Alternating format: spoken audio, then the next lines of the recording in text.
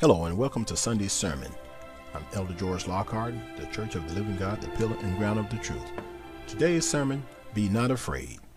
The words, fear not, appear in the Bible exactly 365 times. Did you ever wonder why? Do you ever wonder why we are not to fear? The reason, of course, is that the Savior has been presented, a deliverer, a rescuer, one who is adequate to free us from any threat and danger in any situation. That is why the shepherds were told not to be afraid. Today's lesson is about how the shepherds were introduced to the newborn baby, Jesus Christ. It did not make any difference whether Herod or the Romans, what they would do, or what the clever, manipulative minds of men would try to set into motion. There was a deliverer, a Savior among them. A Redeemer had come who would change the situation and use it for his own glory and bring them through. Therefore, the announcement of the angel was, Be not afraid. Every Christmas season, we remind each other that it is not enough for Christ to have been born in Bethlehem 2,000 years ago. What really counts is Christ being born in the human heart. Your Bethlehem is when Christ came to you and was born in your heart. It is that remarkable parallel that constitutes the good news of Christianity today, that Jesus can be born in us certainly as he was born in Bethlehem. Therefore, to us, the angel stands to make his welcome announcement. Fear not, for unto you is born this day a Savior, who is Christ the Lord. None of these movements or methods will ever mean anything unless they are backed by a life that has this mark of genuine Christianity, the presence of joy and the absence of fear. Paul said this, the kingdom of God is not a matter of eating or drinking, but of righteousness, peace, and joy in the Spirit. Romans 14:17. Jesus Christ was born during the era of Herod the Great. Herod the Great was a very complex man, a man of many contradictions. He was cruel to many and helpful to some. He seems to have been insecure and even paranoid that others close to him were after his power. Herod killed both his sister's husbands. She married one after he had killed the first one. The Bible says that in Acts 12:23, and immediately because he had not given the glory to God, an angel of the Lord struck him down, and he was eaten by the worms and died. His cruelty overshadowed his life. This is the time period that Jesus Christ was born. And now to the lesson. And it came to pass in those days that there went out a decree from Caesar Augustus, that all the world should be taxed. And all the world went to be taxed, everyone into his own city. And Joseph went up from Galilee, out of the city of Nazareth, into Judea, into the city of David, which is called Bethlehem, or the house of bread, to be taxed with Mary his espoused wife, being great with child.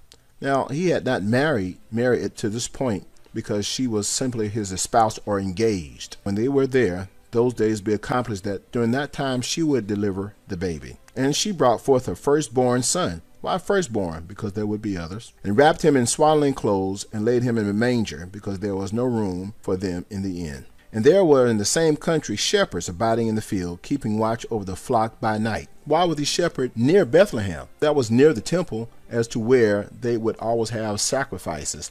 And so it was a market. It was a supply and demand. And lo, the angel of the Lord came upon them, and the glory shone around about them, and they were sore afraid. Now, let me pause here and say, why were they afraid of an angel? I guess if you saw an angel, you would be afraid too. But the question would be, why? Let's go and study the scriptures. Daniel 9 says, Then I lifted up my eyes and looked, and behold, a certain man clothed in linen, whose loins was girded with fine gold of Uphaz. His body was also like that of beryl, and his face as to the appearance of lightning, and his eyes was lamps of fire, and his arms and his feet like in the color of polished brass, and the voice of his words like the voice of a multitude. And I, Daniel alone, saw the vision, for the men that were with me saw not the vision. But the great quaking fell upon them, so they fled. Therefore I was left alone, and saw this great vision. And there remained no strength in me, for my comeliness was turned into corruption, and I retained no strength. Yet I heard the voice of his words. Then was I in a deep sleep on my face, and my face toward the ground. In other words, Daniel had fainted. And behold, a hand touched me, and set me upon my knees, and upon the palms of my hands. And he said unto me, O Daniel, a man greatly beloved, understand the words that I speak unto thee, and stand upright, for unto thee am I now sent. And when he had spoken this word unto me, I stood, but trembling. Then said he unto me, Fear not, Daniel, for from the first day thou didst set thy heart to understand, and to chasten thyself before thy God, thy words were heard. I am come, for thy words. Not. Back to the shepherds, verse 10. The sign would be a baby that was wrapped in cloth, and he would be lying in a manger. The angel did not lie. And when they had seen it, they made known abroad the saying which was told unto them concerning this child. And all that heard it wondered those things which was told to them by the shepherds. These shepherds were the local newspaper, the first heralds. They were the internet.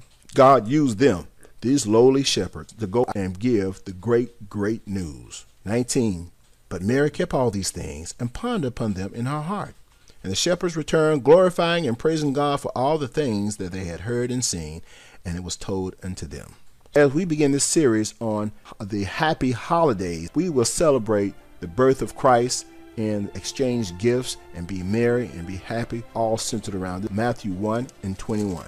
And she shall bring forth a son, and thou shalt call his name Jesus, for he shall save his people from their sins and death. So we thank God for the word today, and we hope that you all can share this with someone and it has been instrumental in your life. Until next time, remember, God is in control.